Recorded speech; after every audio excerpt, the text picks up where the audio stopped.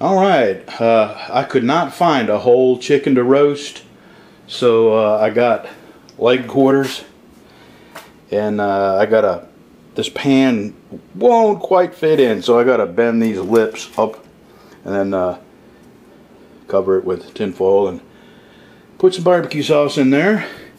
And you know, I have it, I just started it, so by the time I get this set up and seasoned and everything, that will probably be warmed up enough. So let's give this a try. Alright, there we go. 4 really big leg quarters. I'm fixing to cover it with some tin foil and go stick it in the Survivor. What am I going to call this thing? The Silver Fire Rocket Oven? I'll come up with a name. If you can think of something catchy, let me know. Alright, let me get this covered up and go stick it in the oven and set the timer. I'm going to Google this, but I think 30, maybe 40 minutes ought to do it if I can get it up, keep it around 350 or so. Alright, I'm going to get that covered and get out there. Man, it's already 375 and I just lit it. I mean, the length of time it took me to put these in there and pour some barbecue sauce on them is how long it took to get this up to cooking temperature. And I started it with some really little tiny twigs. Let me see here, I'll show you what I started it with. And I just threw a couple of big scraps of wood in there. And I don't even have this closed yet. Let me alright. Okay. I'm going to put this in there and set my timer for, I think, 30 minutes. I might go 40. If I can keep this up around 375, it's probably going to be closer to 30. So we will see you in 30 minutes if nothing interesting happens. Nothing interesting happening, but I just wanted to show you how there's absolutely no smoke. There's some heat waves, but no smoke. And that is a sign that you are operating at its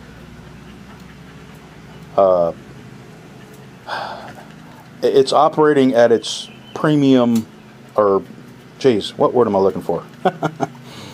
It's operating at its best. That's what I'll say.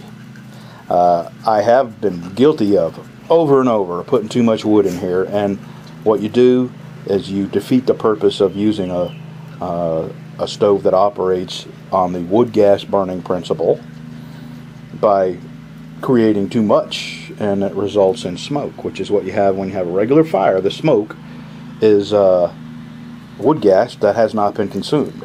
So when you keep this at its optimal level of operation, it does not produce any smoke. It consumes everything. I love this rocket stove, and I sure do like having this option of baking. And this is I'm not going to get tired of this. Okay, I wish I could back up and give you a bigger shot of this, but I'm up against the wall of my my back porch. I'm only about 2 minutes, 3 minutes into this. See you in a little bit. This stove is at 400 degrees, and I've kept it there for 15 minutes now, 16. And I've been using one stick at a time.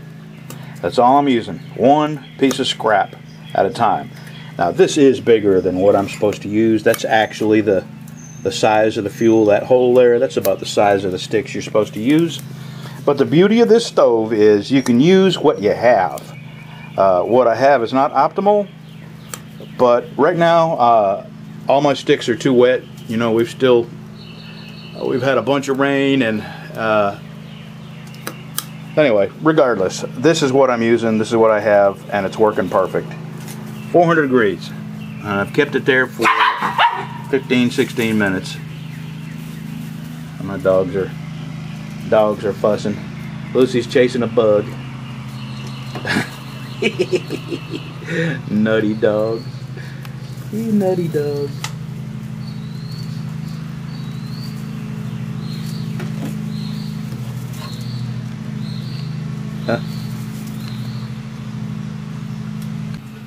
My 30-minute timer just went off, so I think what I'm going to do is just leave this on here until the fire burns out. It should be just you know, 5 minutes or so, and I'll take it out and bring it in, see what we got, see if they're cooked. Well, I tell you, I'm pumped. It's too bad someone, Silver Fire, didn't make a really good oven. This is a piece of crap. And the reason I had to do all this is because that's a piece of crap. If there was a good stainless steel double-walled oven that fit on that stove, I would buy it. That's how handy having an oven is. You know, bake a cake, cornbread, make bread, cupcakes, brownies, you know, where you bake, roast, chicken. I mean, an oven adds a whole new dimension of non-grid dependent cooking. To me, that's important. I mean, this would be for people who camp and want, you know, an option of being able to bake.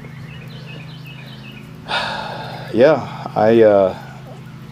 Todd Albee, the guy who owns Silver Fire, you really ought to consider that, man. I think there's a market for that. I know I would buy one. That's how handy having an oven is. Okay, I'll let this die down and we'll get inside and get that chicken out of there and make sure it's done. Well, it's almost 170. I would call that done. I'm going to get it on a plate. Get me a bite.